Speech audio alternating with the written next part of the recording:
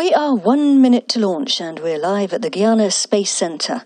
We're launching MetOp-C for EUMETSAT and its partners, ESA, CNES, NOAA, built by Airbus Defence and Space and all the industrial teams involved in that. And we're travelling on board the 19th Soyuz to launch from the Amazonian jungle. The 8th launch this year from the CSG. There goes that mast. Attention pour le début de la séquence d'allumage lanceur. Our best wishes to the teams.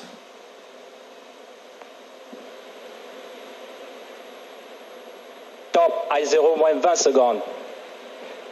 Largage du mât VKM, allumage, triétage, à tous les vidéos. Attention au décompte final. 10, 9, 8, 7, 6, 5, 4, 3, 2, unité, top décollage.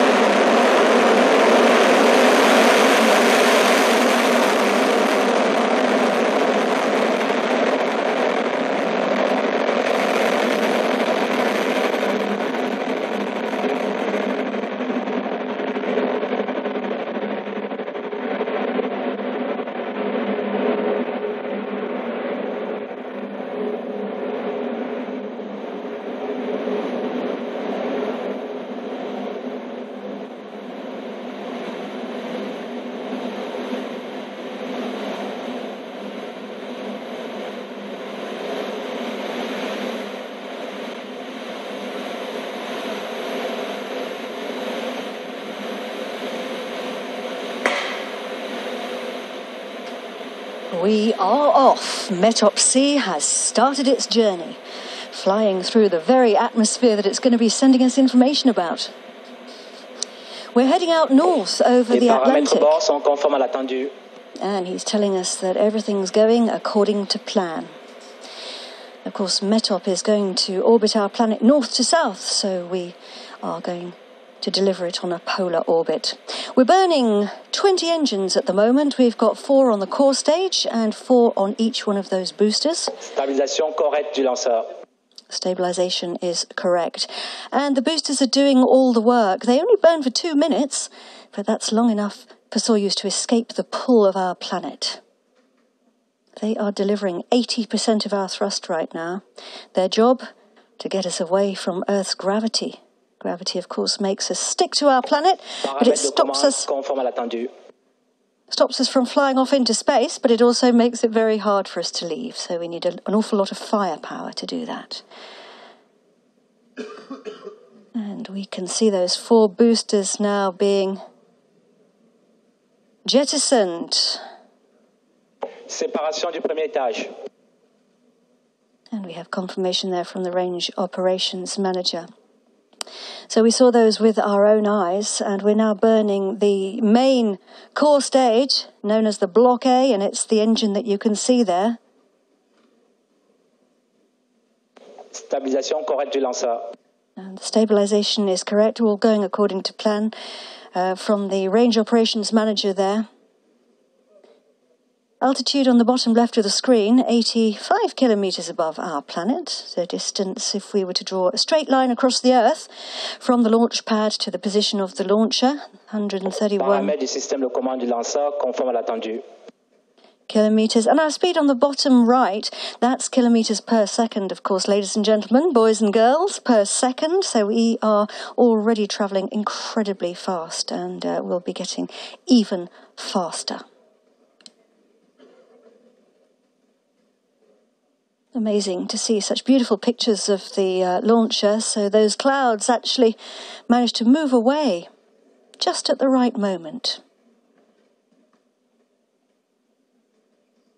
Coming up to the scheduled moment for the fairing to be jettisoned, the fairing being the front, the nose, the tip of the vehicle that we saw earlier, housing the satellite and protecting it from the rigours of the launch, things like the acoustic vibrations at launch, which are very loud, of course. Séparation des 2 demi-coiffes. And we have separation of the fairing, which comes in 2 halves, which is why he said separation of the 2 halves of the fairing.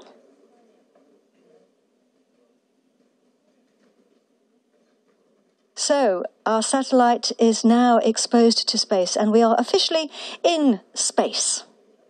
We are Les paramètres au bord sont conformes à l'attendu. Coming up to 150 kilometers above Earth. We actually arrived in space when we reached 100 kilometers, which is the official Kármán line, the official boundary with space.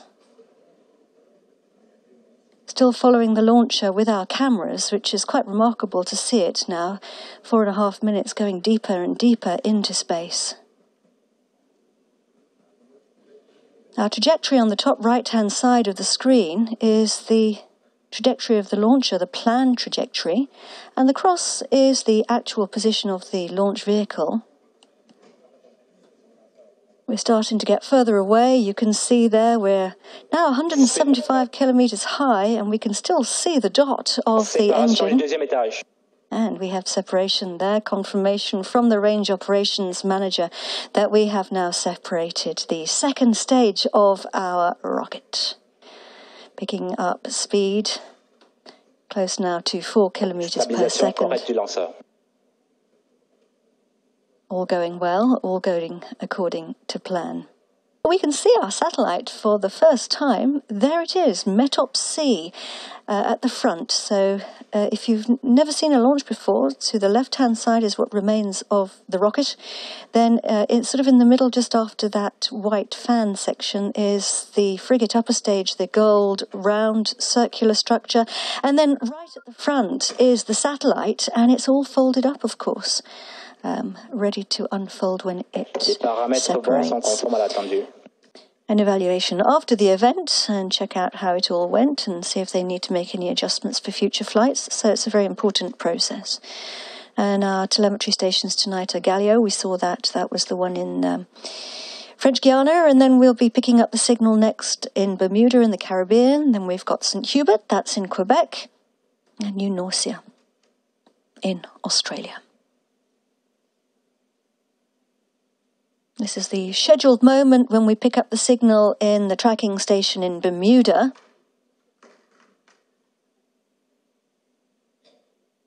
So the ground station...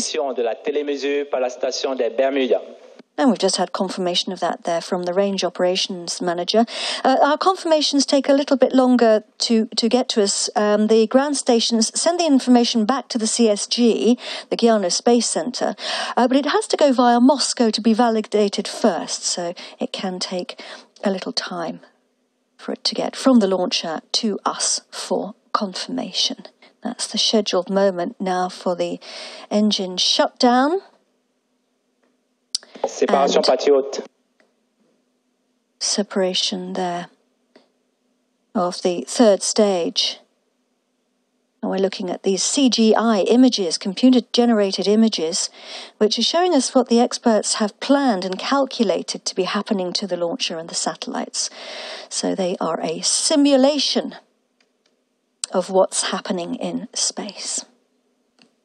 And this is the scheduled moment now for the frigate upper stage to switch on its engine, which really signals the next phase in the journey. The frigate upper stage is a really clever piece of kit. It was originally designed as an interplanetary probe to travel around the solar system. And it was adapted to fly on board Soyuz, and it can switch its engine on and off up to 20 times.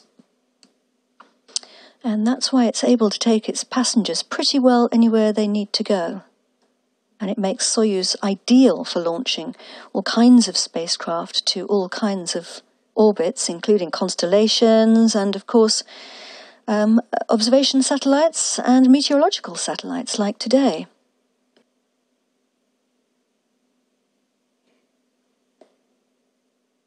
Frigate getting ready to switch its engine off, and that's what it looks like. This is the scheduled moment, and this next phase of the flight is known as the ballistic phase. That means that we have no propulsion. Ballistic means travelling without propulsion and coasting without the engine. Sometimes we have very long ballistic phases, but for this flight it's not too long. It's about 38 minutes. And we're going to take a break in a second to while we wait for the ballistic phase. And we've had confirmation now that we picked up the signal at the new NOAA tracking station. So Soyuz has checked in with the teams there, southwestern Australia, and it'll be no doubt downloading a pile of information and data about the flight over the last half an hour or so. And the tracking station will then send that to what's called the CVI here at the Guiana Space Centre, the teams who then go through the information and monitor the flight in real time, as well as looking at the information and analysing it after the event. So we now have the scheduled moment when we switch on the frigate engine for its second burn. Scheduled switch off time for the frigate upper stage. So this is the scheduled second ballistic phase. We had 2 ballistic phases for this launch, and the ballistic phase here is the part where the orientation manoeuvres can then start. Getting closer now to the scheduled moment of separation of our satellites. That's what it looks like. We will wait for confirmation from the range operations manager, but you can see there the satellite moving away from the... Séparation du satellite MetOp-C et attente confirmation de l'acquisition par l'équipe projet. So he's announced we have separation of MetOp-C, and we are waiting now for confirmation from the project team.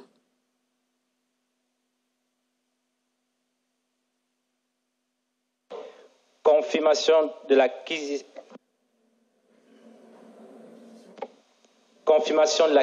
du satellite par l'ISAC à Darmstadt. And he has confirmed that the satellite has been acquired by the Darmstadt teams. So good news, some very happy faces here. We're going to now go over back to Darmstadt, where the EUMETSAT event is ongoing, and over to Monica Jones. Monica,